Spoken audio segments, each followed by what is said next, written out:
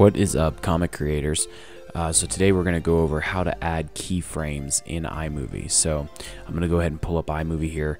The big thing to understand is that there is no actual functionality to add keyframes into your footage or your audio within Imovie like there is in other software out there like Adobe and things like that. So I'm basically going to show you a workaround how to do in Imovie what you could do with keyframes in, say, like Adobe Premiere. So the first thing you want to do is let's go ahead and work on video footage first, but in your timeline you want to move your cursor over to the part of your video footage where you want the changes you're going to make start. So if you had a keyframe, this is your first keyframe that you're adding in, and within the two keyframes you're going to alter your footage in some way, and so that's what you're telling the software. So you'll drag your cursor over to the section where you want the changes to start. So for this, I have this box in my footage. I'm going to zoom in on my footage here, and I'm going to kind of scroll all the way down to where this box first opens up as I'm making changes in my dashboard on YouTube in this footage. So about right here, I'll click there.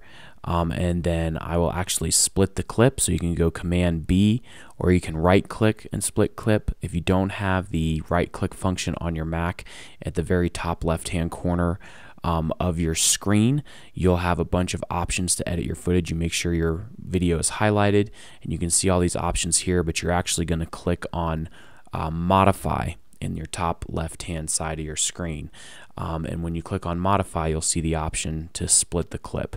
You just have to make sure that the clip that you want to split is highlighted when you do that. So now you have that, and you have that clip split, and so where you want the keyframe to end or the alteration to end, you're going to go ahead and select that spot on the timeline.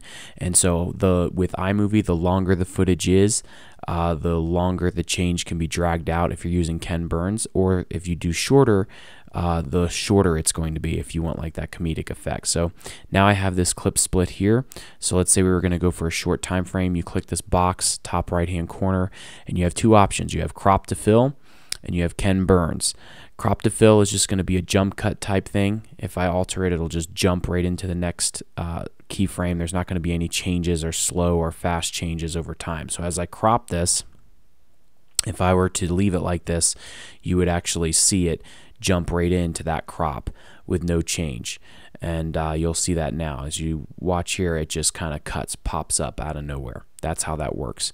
And then it ends where the clip is cut. And so that is your air quote keyframe right there. Now, if you wanted the slow change over time, you go up here in the top right hand corner again, and if you click on that box in the top right hand corner, you'll actually have the option to actually do what's called a Ken Burns effect. So I'm going to undo this split clip here, Command Z, undo. That's your thing, and I'm going to make this a little bit longer. So I'm going to split it right there. So now I have this longer clip here that I've split, and I'm going to go up to the top right hand corner, click the box, and I have Ken Burns.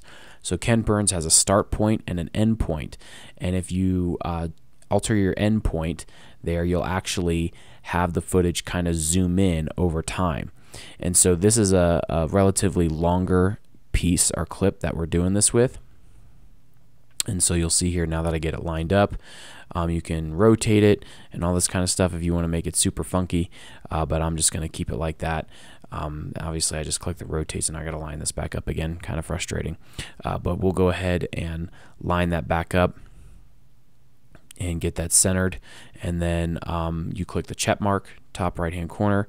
Now when you go to play it, you'll see it actually slowly zooms in, and then and once it's at the end of the clip, it's going to bounce back to normal.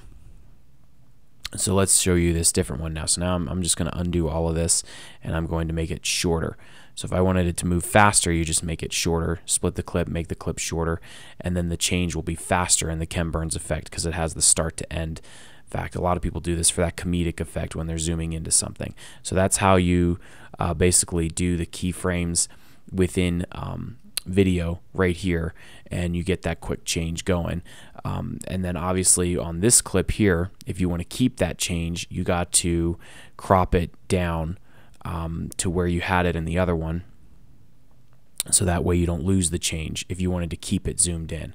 So if you click the check mark, once you do that, it'll keep playing at that split clip the way you had it. So as you can see here, I'm adjusting this so that way it matches and everything lines up. So now when I play through the clip, it'll play and it'll have the zoom in effect, and then when it gets into the next clip, it stays right there, and now you've got that fully zoomed in once you edit that other clip to meet or match using the crop to fill function, match to what you had that Ken Burns set up to. So that is a basic overview of keyframes within video. So now we're going to talk about keyframes within audio, same basic concept. So I have split my clip where I want the changes to take place using the same principle as before, and then where you want the changes to end, you split the clip there with audio, and that is essentially your keyframe start and keyframe end point where you're going to make alterations. And you can alter the audio level, you can fade in, fade out using those little bars on the side, and then some people do like a wonky sound. If you're trying to make like a funny part, you can actually alter the audio up at the top right hand corner. When you click on the little 3 circles, you can click on audio, different audio effects you can do, and you can make the audio sound really wonky. But that is your basic keyframe for audio as well if you're making changes there. So same basic concepts like I did in video works just the same way in audio as well if you're trying to make changes. So that's how you do it. Alright guys, I hope this video helped you. I hope you found it resourceful. Please like, share, and subscribe. It definitely helps the channel. Comment below if you have any questions, and I will catch you guys next time.